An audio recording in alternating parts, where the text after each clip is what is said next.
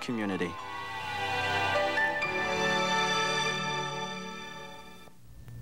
As the city of Elgin begins to grow at a faster rate and the problems become more complex and the issues facing the city and the council as we enter the next decade could rival any storyline on network television. You might want to put down your TV remote and for 24 Wednesdays a year come to 150 Dexter Court and see the high drama unfold. Last Wednesday night's drama could challenge the storyline of NYPD Blue. Chief Charles Gruber getting a vote of confidence, sort of, from the council.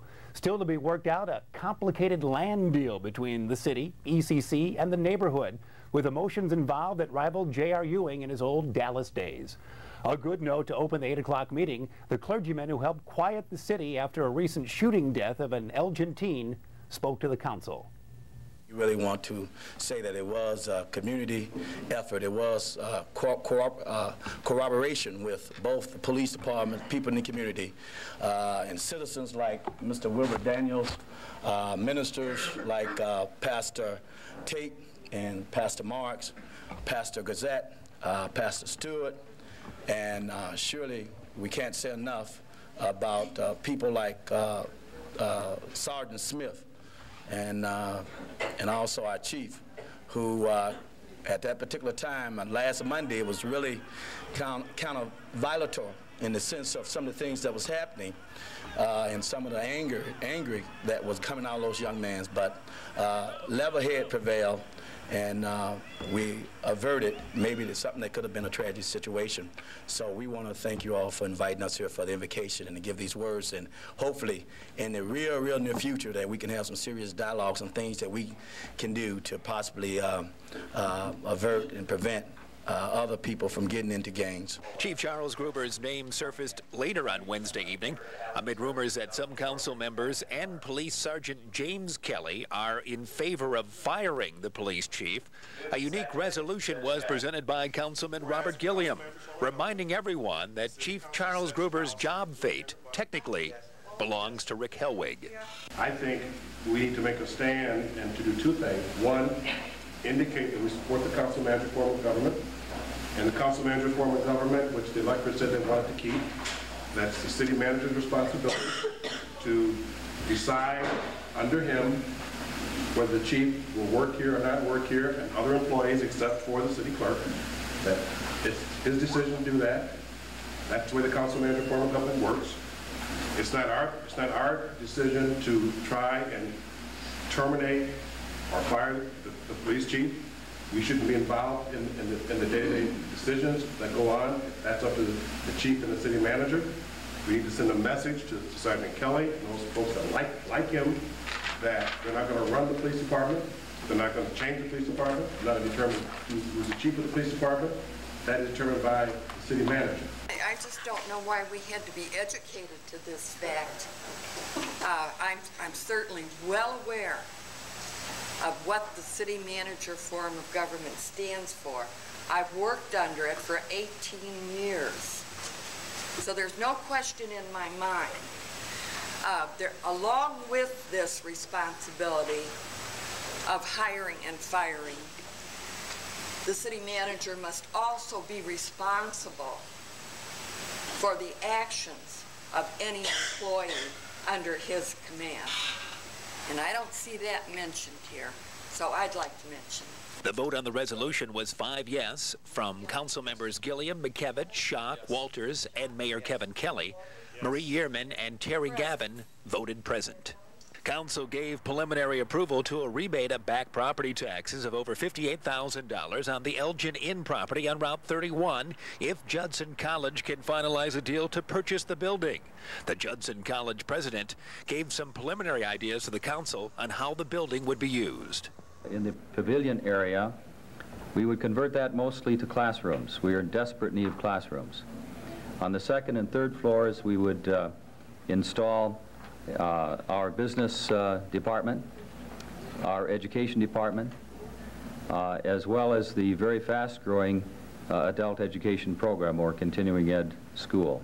Most in attendance were there for another college-related issue as council decided to discuss the proposed land swap between ECC and the city in open session at the next city council meeting on September 27th.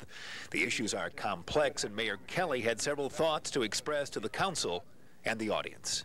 How could the city of Elgin be expected to make a major strategic and financial decision such as this land swap proposal without receiving any sophisticated analysis whatsoever that comes even close to justifying the multi-million-dollar expenditures that they're talking about?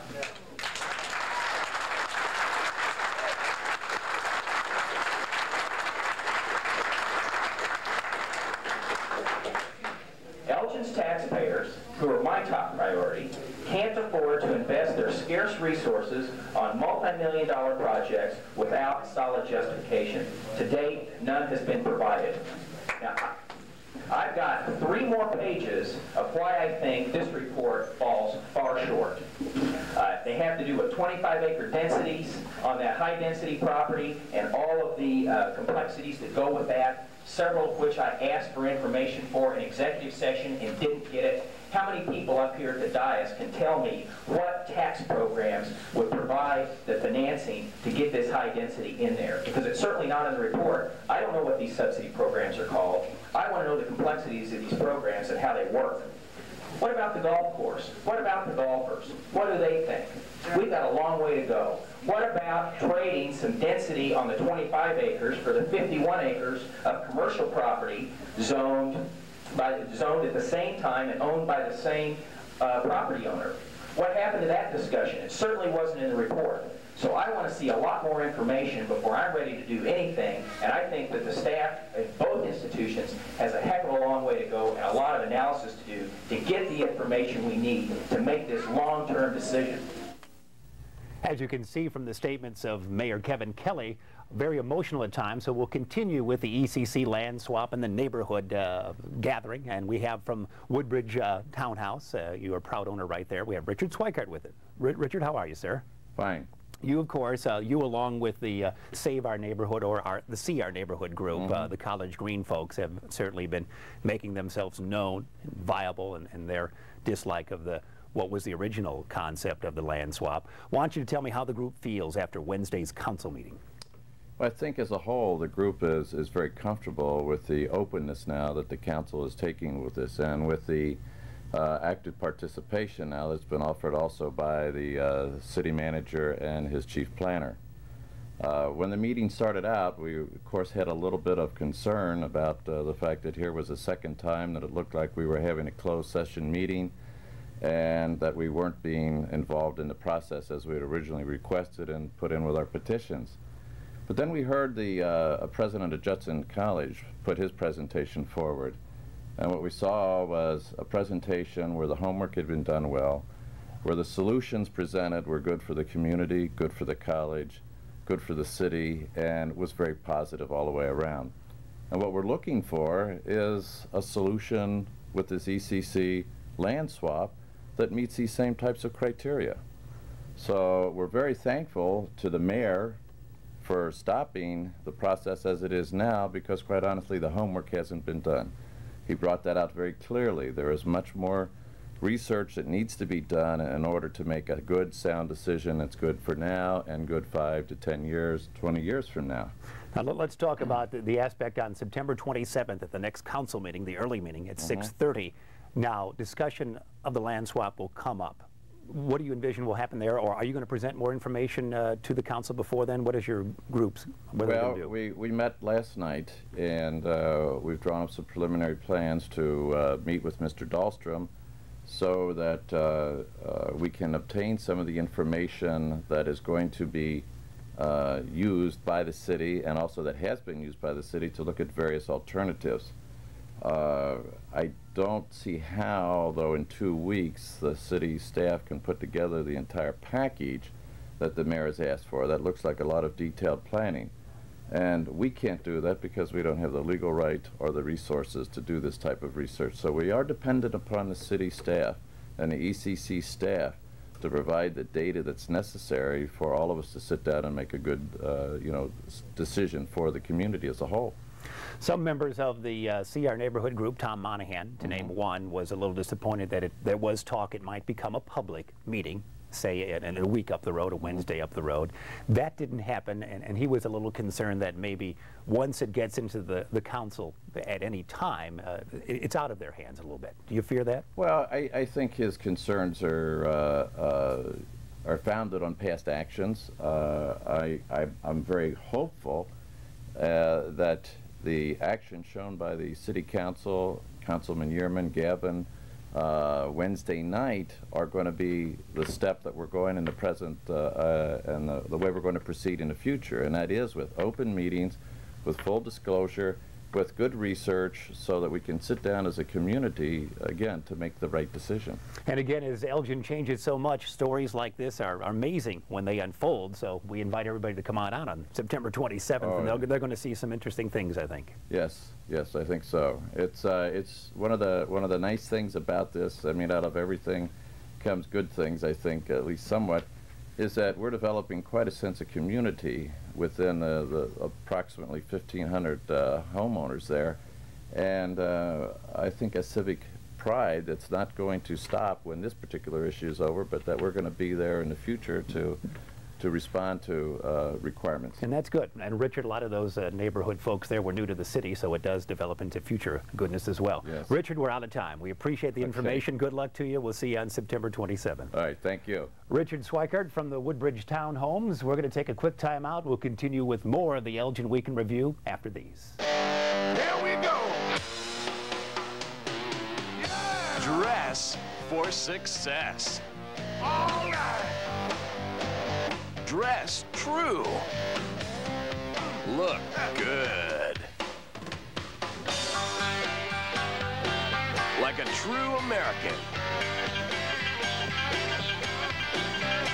The Army National Guard. Americans at their best. As you get older, the things you have dreamed of all your life are beginning to pay off. But if you're over 60 or black and over 40, something can sneak up on you gradually. Look, Grandpa. It's called glaucoma, and if you don't get your eyes examined, it can lead to blindness. You got your hair cut. Yeah. Oh, you big girl, I'm so proud of you. Don't lose sight of glaucoma. Get the facts. Wednesday nights, an hour of ideas whose time had come, and ones that will shape our future. I know you're gonna dig this. Discover the gimmicks, gadgets, and gizmos of yesterday, and marvel at the ultra-sophisticated high-tech tools of tomorrow. It's alive! Don't miss Invention and Next Step. Wednesdays beginning at 8 Central on the Discovery Channel. There are lots of different names for noses. Snout, schnoz, ski slope, booger factory. But no matter what kind you have, or what you call it, if you use your nose to sniff household stuff to get high, you could get brain damage. Or die. And that's called just plain stupid. Last Sunday, the Gifford Park Association presented the 14th Annual Historic House Tour. This year, the homes were all located in the Northeast neighborhood, which is Elgin's next to be slated to be a historic district. In our generation, it seems, homes come and go or change drastically with each owner. The homes on the tour are structures that have withstood the test of time. Over 400 people helped to put this tour on, and about 1,200 tickets were sold. Our Channel 4 cameras made the walk, and we got a chance to see some of the 10 homes on the tour. Sue Robinson files this report. The oldest house on the walk is here, the Kern House at 827 Prospect, built in 1882. The property had dubious beginnings when Charles Kern purchased Lot 19, but accidentally built his home on Lot 20. After 2 years of legal wranglings with the owner of Lot 20, a man notorious for not living up to his agreements, Charles Kern was finally able to buy the lot that his house stands on today. Incredibly, as we look at this historical paperwork from the Elgin Lumber Company, it shows this property cost only $750 to build 113 years ago. This Queen Anne house on the tour is certainly an eye-catcher. Thankfully, despite the cost, someone is going to great lengths to save this stylish structure. This is the restoration in progress house. As you will see when you walk through the house, much of the work is still in the process of being carried out by the current owners. This house was built in 1887 for its original owners, Elizabeth and Philip Freiler, at a cost of approximately $12,000, which was quite substantial at that time. This huge line of folks were fascinated with the Freiler family history. Patriarch Philip was a prominent liquor distributor in Elgin in the late 1800s. His brand was Father Time Rye Whiskey, sold under the slogan, "Drink Father Time Rye Whiskey, sure cure for coughs and colds." When Elgin voted to go dry in 1914, Freiler moved his successful business to Chicago, but remained very active in Elgin. And look at this beautiful sun, which seemed to be nature's way of guiding us to our next stop on the house tour, which was 619 Center. This American four-square with colonial revival influence has a shingled second story which flares outward. With so many houses to see, it was difficult to say goodbye to any of them. For those on the tour, not only did we learn the history of the homes, but we had Elgin's walking encyclopedia, Mike Alft, telling historical Elgin stories as only he can. We leaned in as Mike told the crowd how Elgin's railroad industry helped lead to its most important manufacturer. The director of the railroad that came to Elgin, the Glen and Chicago Union, also owned land in Elgin. And in 1864, he was approached by a group of investors who asked if he was interested in sponsoring a watch factory. And because he had investments in Elgin, he asked the people here if they would like a watch factory. All they had to do was furnish him 35 acres of land and $25,000 in stock, and that's the beginning of the watch factory. The first Elgin watch began ticking in 1867.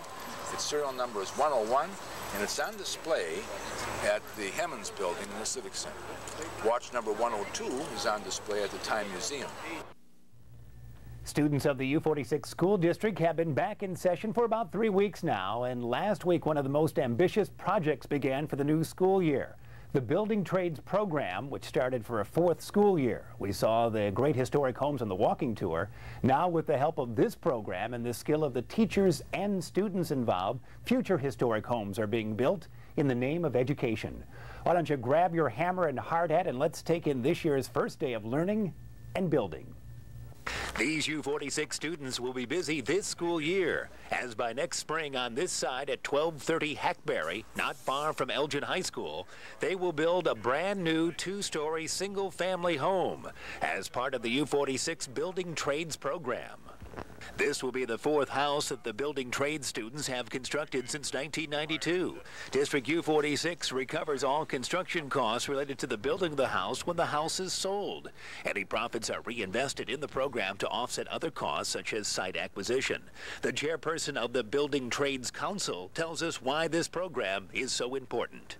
The reason this is important is when I looked at the program back in the early 90s, it was pretty much a production woodworking class. And if you look in the area, there are very few and fewer every year of woodworking type shops that are building production type cabinetry bookshelves. Yet in the immediate Elgin area, when you take in Lake in the Hills, Algonquin, it's the #2 housing market in Chicago.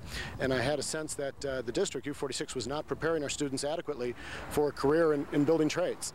And so I put together an advisory council, and with their support and the support of the board and the staff, we were able to redirect the efforts of this VOTEC program and take it away from production woodworking and go into the construction trades and started building homes, because there's nothing better than first-hand experience at giving students the skill sets they need for a career in building trades. There are similar programs in the St. Charles and Palatine school districts. Of course, it's a win-win situation for everybody. Our city gets good, quality housing, and the students get a more balanced education and real-life work experience. A number of them have graduated and taken that degree to into the trades and have taken jobs with various builders in the area, some commercial, some residential. Others have gone on to 2-year and 4-year colleges, but feel that the skill sets they received in participating in this program will serve them well in any career.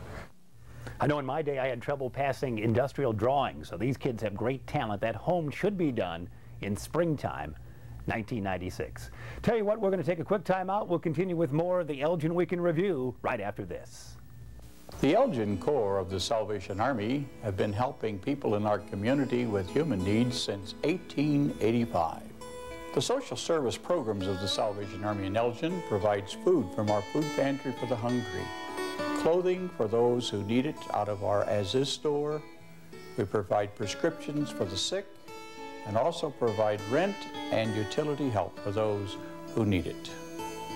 The Salvation Army, through the PADS program, provides a warm, safe place for homeless people to stay. They also receive a warm meal in the evening and breakfast in the morning before they go their appointed ways. But we need your help in order for this program to be a success. You may do so by mailing your check to the Salvation Army, Post Office Box 96, or by stopping by the building at 316 Douglas and leaving off your donation. Lend your support to the Elgin chapter of the Salvation Army, serving our community since 1885. I gotta go, Henry. Wait, you've been drinking too much. Let's just take a taxi. You kidding me? Give me that. Hey, you're right. Let's take a taxi.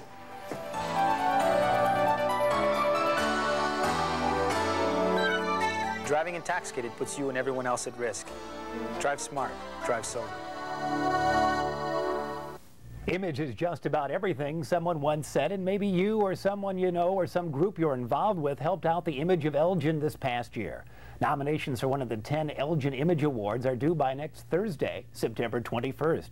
Elgin is a diverse community with diverse population and problems, but as the city reaches the 85,000 population total and prepares for a new century, in the last few years it's worked hard on improving its image.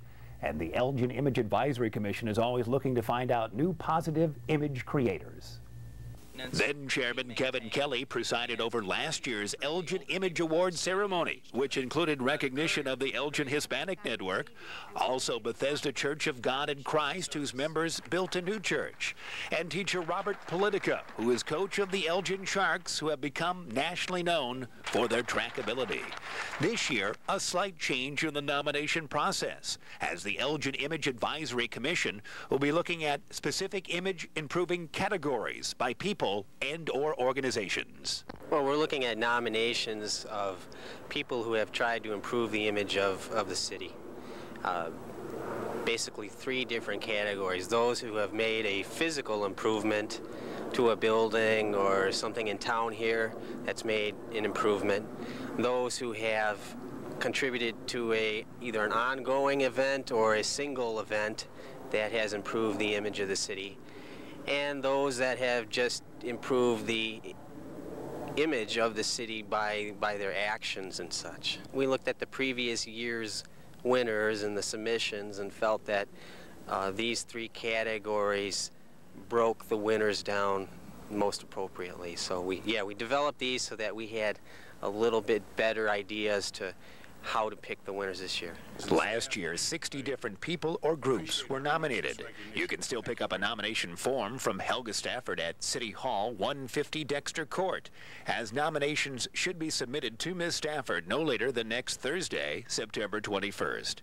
And seeing the joy of last year's winners helps make you realize just how important image can be to a city like Elgin. Well, definitely the mission of this is to bring out the positive of the community, and there is a lot of positive happening here in Elgin, and we just want to make sure that we reward it by bringing them about with awards and presenting it to the public. Last year's used motor oil collection was such a great success, if I can tell you that. It will be repeated this upcoming Saturday, September 16th at the Elgin Public Works Complex at McBride and North Grove. Hours will be 9 a.m. to 1 p.m. Any questions you might want to call 208-3841. 208-3841. And again, that's going to be on Saturday, September 16th. You know, there are plenty of cats and dogs waiting for you in the South Elgin at the Anderson Animal Shelter. Remember, adopting a pet is quite a commitment by you and your family. But if you and the pet work together, that pet can become a meaningful part of your life. Time now to go to the Anderson Animal Shelter. On this edition of Paw Pals, a wonderful, well, not a wonderful story, but a wonderful kitty that we want to tell you about. This is Bartles. Look at the eye, Bartles. How are you? Look at the eyes on this 1 to 2-year-old neutered Siamese kitten. Kind of likes my shirt here. That's nice. Bartles was abandoned on the back door here at Anderson Animal Shelter. This is a wonderful kitty, purring away, making lots of noise, loves life, would love to come to your home, and obviously not a more beautiful cat you're going to see. Just take a look at that camera there, Bartles. So come on out, and this kitty can be yours. Adoptions cost $55 for dogs and $40 for cats. That fee includes a veterinarian exam, distemper shot, a coupon for spaying or neutering, and a free collar with ID for dogs and a free tote box for cats. If you're interested in adopting Bartles or any of the other many dogs or cats at the Anderson Animal Shelter, give them a call at 697-2881 or stop in. They're located at 1000 South LaFox Street in South Elgin. They're open from 10 until 6 Monday through Friday and from 9 to 4 on Saturday. And before we go, we've got a couple of things to tell you about, also on Saturday, September 16th. Remember, last year it was a great fun time, Jurassic Classic Bike-a-thon. Say that 5 times quickly. That's taking place from 11 in the morning till 4 in the afternoon. That, of course, Elgin Public Museum, a fundraiser, so you can get involved with that. So we'll see you out there. And also the Caboose Days, the Fall Caboose Days, of course, at the Fox River Trolley Museum. The first is this upcoming Sunday, September 17th. So you won't want to miss that. That's in beautiful South Elgin, where the trees are over 300 years old. And as we head out of here, I want to salute these kids. They were at the council meeting the other night, the Elgin Classic Major Girls All-Star. They got a chance to stand up and say hello, and the Elgin Classic Little League Senior Boys All-Star team. You'll see the kids. We're out of here for the great cast and crew of the Elgin Week in Review. I'm Jeff Myers. See you next time. They gave us all they could give us at all times, and I just want to say that I was very, very proud of each and every one of them. There wasn't one single star. It was a team of all stars. So.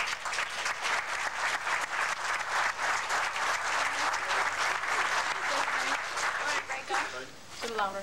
Lauren Braco, Abby Hartman, Erica Beavers, Jackie Kavanaugh, Kelly Coffey, Kylie Tuoda, Tia Sportsman, Laura Granke, Amy Slingelberg, Katie Niehaus, Gretchen Gabb, Katie Kemmerling, Melanie San Miguel, Joanna.